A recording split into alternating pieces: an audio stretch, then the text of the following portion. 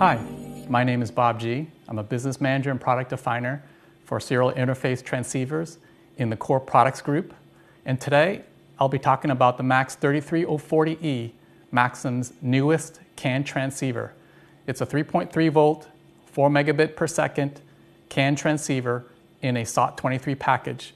It has high robustness features like plus or minus 40 volts of fault protection, plus or minus 25 volts of common mode range, and an industry high plus or minus 40 kilovolts of ESD protection. Today I'll be demonstrating the common mode range as well as the fault protection features on our latest evaluation kit, the MAX33040E Shield part number. A closer look at the board, you can see that we have a terminal block and a DB9 connector for connection with an existing CAN system.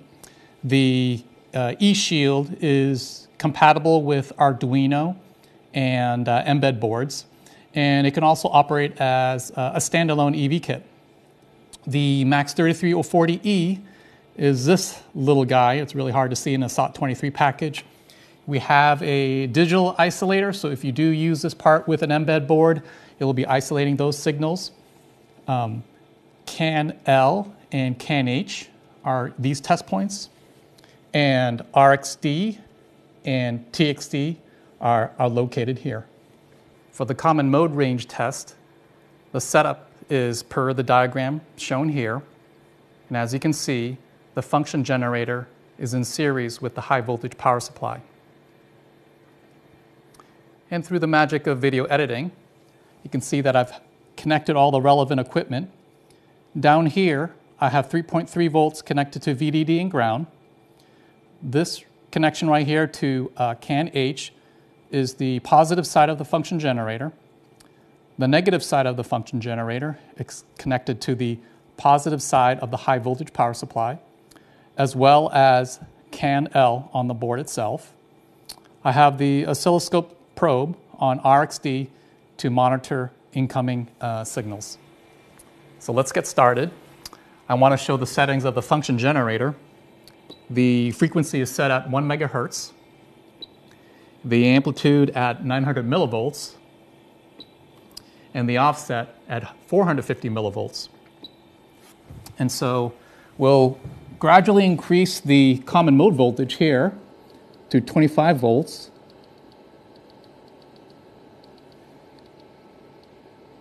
There we go. And as you can see from the scope shot on RxD, this still shows a signal swing from 0 to 3.3 volts. And just goes to show the common mode range and how robust it is. Let's have a look at fault protection now. For the fault protection test, the setup is fairly straightforward, as you can see from this diagram. The function generator is connected to CAN H and CAN L, and the high voltage power supply to CAN H. And on the board, that's exactly what I've done. Connected the function generator here, as well as the high voltage power supply to CAN H. And again, the oscilloscope probe on RxD to monitor the signal. So I have the function generator at the same setting. And as you can see from the oscilloscope, the RxD is running. And now we'll be applying the fault voltage going up to 40 volts.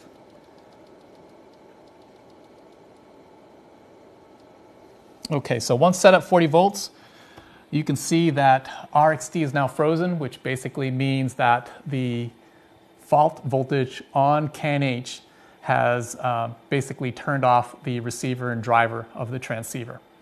Now when I disable it, you can see that RxD is toggling again.